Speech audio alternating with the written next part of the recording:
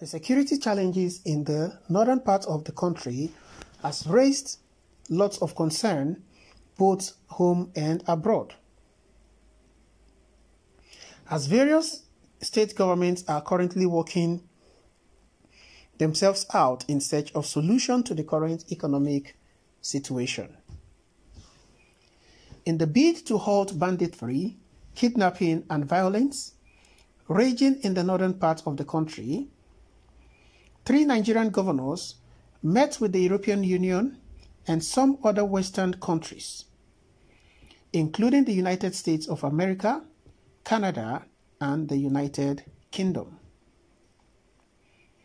The governors bypassed the President Muhammadu Buhari, to seek help from the international community after the President turned down assistance from the United States of America just weeks ago. The meeting, which took place at the European Union compound in Abuja, had the 3 governors in attendance. The governor of Sokoto State, Aminu Waziri Tambuwal Bello, Muhammad Matawali of Katsina, and Aminu Masari, Matawali of Zamfara, and Aminu Masari of Katsina. According to the statement made available to the public by the Special Advisor on Media to Aminu Tambuwal of Sokoto State, Muhammad Bello, he said that the European Union ambassador to Nigeria, Ketil Kalsin, discussed the security challenges in the country, majorly in the northern part of Nigeria, and has promised to work with the Nigerian government in tackling these security challenges. The European Union can render help to the northern part of Nigeria either financially, physically, or even involving their military fighters. The 3 northern governors asked the European Union to please help the northern part of the country in any way they can. The governor assured them that as soon as the right resources are available, the European Union will be fully involved. But Nigerians who saw this request made by the 3 northern governors think it is too extreme, saying, how can we have a sitting president and still look for help outside? Well, it is what it is. I think the situation seeks desperate moves, and they are making desperate moves, as it were. This is the 3 northern governors making a desperate move to save themselves and their people. That is the only reason why you see they have made this move, as it were. Desperate situations require desperate actions.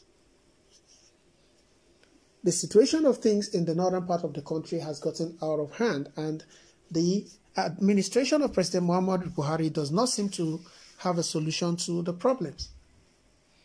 Despite all the resources at his disposal, it doesn't seem as if an end is in sight to the activities of the Fulani herdsmen and bandits in the northern part of the country. But rather, other terrorist groups are also finding their way into the country to continue to terrorize the zone. Having gotten tired of the situation of things, the governors decided to bypass the president to seek foreign help from the European Union. Well, what informed their choice of the European Union? That I don't know, and I cannot say or conclude. But what is important is that they actually went to the European Union at night to seek for assistance, as they are tired of the situation of things in the country. You recall that the northern part of the country is still battling with the activities of bandits, the Boko Haram, the ISIS, Al-Qaeda, and all what have you. All of them are said to have come together under one umbrella to operate and carry out various attacks in the northern part of the country, and some of them would eventually be moving to the southern part of the country. But be that as it were, guys, what are your thoughts concerning this particular news story and this move as it were? Where are we heading to? Where are we going to? How would things eventually turn out? How would things eventually pan out? What do they stand to achieve?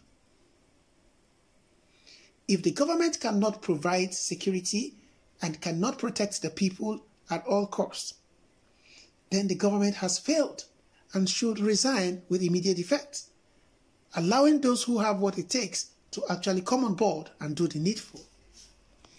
Instead of abandoning the people to their fate, it would have been wiser and better for the government to seek foreign help.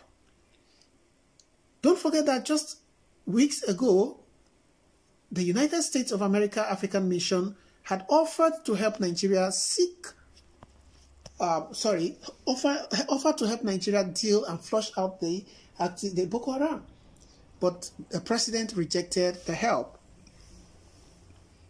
Now, these governors have now bypassed him to go and seek help from the European Union. Who is fooling who at the end of the day? What is the agenda?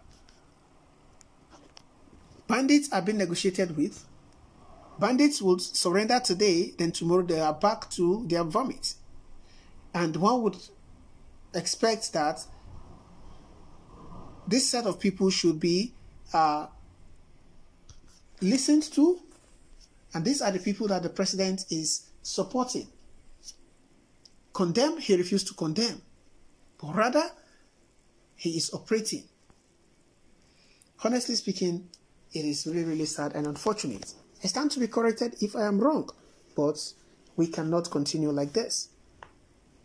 Nobody knows the capacity at which, people might eventually operate by the time chips are down. But be that as it were, to avoid the unthinkable, it would have been better if the government sent foreign help to chase away these people and return normalcy to the northern part of the country and make it governable. Well, what are your thoughts concerning this particular news story as it were?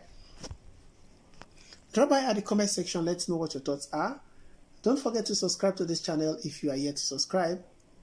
Kindly hit the bell icon so you can get notification whenever we post new stories. Endeavor to share this news stories with your friends, family, relations, and loved ones so they can get to know what is happening around the world and be informed. Thank you so much, guys. I appreciate your support, and I'll see you on the other news. Thank you, and bye for now.